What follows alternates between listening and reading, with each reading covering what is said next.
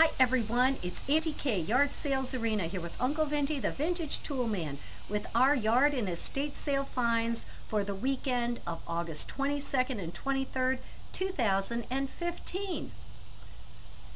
For the past year or so, it's been slim pickings in our area, but things have picked up the past few weeks, and I want to show you what we found. I'm going to start off today with some finds from the Goodwill. I've been ragging on the Goodwill for a while now because their prices are either exorbitant or they just don't have anything. But look what I found. This piece of Imperial Carnival glass and the matching sugar bowl with the lid was at the Goodwill. This was just sitting on a shelf. Usually anything they think is of value, they put in the case and mark it really high. But these two items, just like this, were on the shelf. So I picked them up. One was 6, one was 8. Uncle Vinty, can you look on there and see that? It'd be nice if I could actually see it. Imperial Carnival glass has been around for years, but they didn't really start marking their pieces until 1951. And this is the logo that they used. It's a capital G superimposed on a stylized I. They sold off the company in 1972, so all of the marked imperial pieces were from that period, 1951 to 1972. You can also tell the base color of your carnival glass by looking on the bottom. This particular color is called smoke. And the pattern is the rose pattern. I just think it's gorgeous. When I found these, the sugar bowl did not have a lid. But as I was walking around the store, someplace else, there was the lid. So I got these two pieces for 14 plus 20% off. So yay. Couldn't believe that. That same day, I picked up this. It's a really nice vintage tin.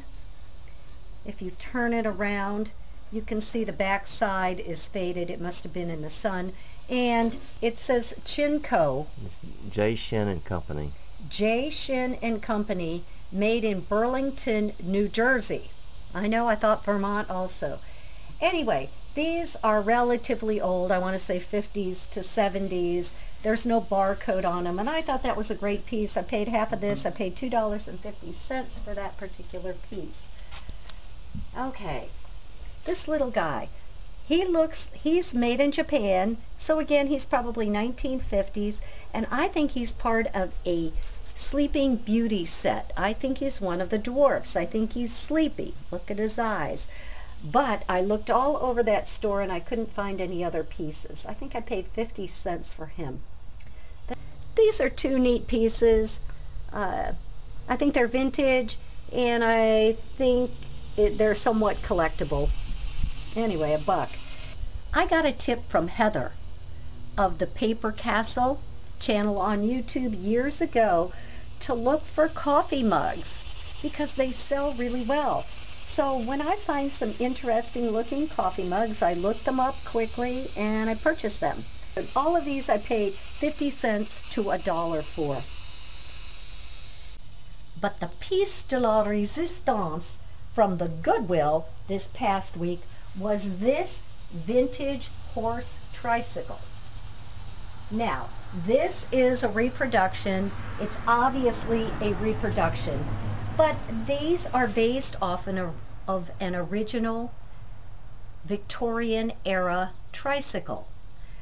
So they had $50 on it, and I wheeled it up to the front and had them hold it. $50 was too much, but ironically, the cashier told me that all household goods were 50% off that day.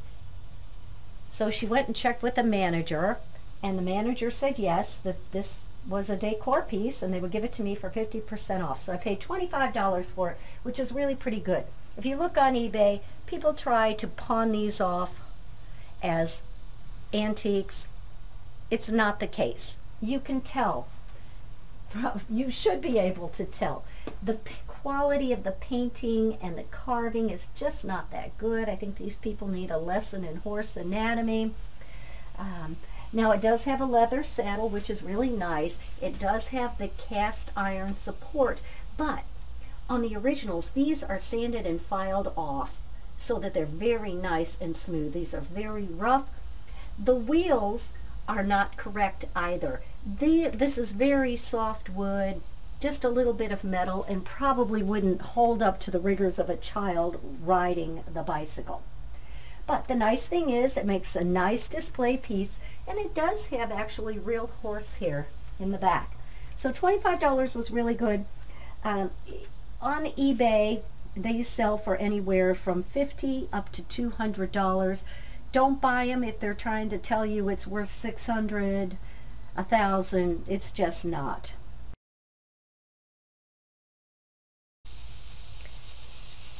Some yard sale finds for the weekend of August 22nd and 23rd, 2015. So, we went to Bob's, and it was the first day of the sale, so we only bought a couple of items. One is this really nice vintage Coca-Cola thermometer. This is from the 50s. It's in great shape. It works. He had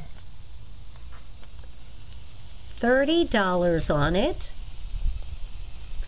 but we bundled it with this kind of primitive folk art hand-carved fish.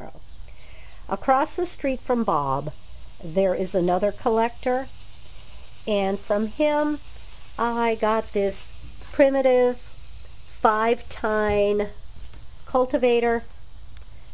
I don't know, I'm thinking you can put that up on the wall, use that for a towel rack, pot rack, hanging a picture, something cool like that, some decor type of a piece.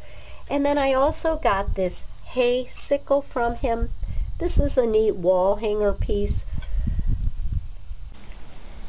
And this really interesting piece, it's a 1940s tractor nose cone off of an International Harvester, either Farmall or McCormick brand tractor. Really, really neat. It's not in great condition, but none of these are. I paid $20 for it, and online these sell for $100. Pretty neat, eh? Now it is missing the nameplate or the badge. It would have said IH for International Harvester. You can buy those on eBay, but we go to a lot of farm sales in the area, so it's possible that I'll find one at one of those sales. But other than that, I think it's really cool. What am I going to use it for? I do not have the foggiest idea. I'm open to suggestions.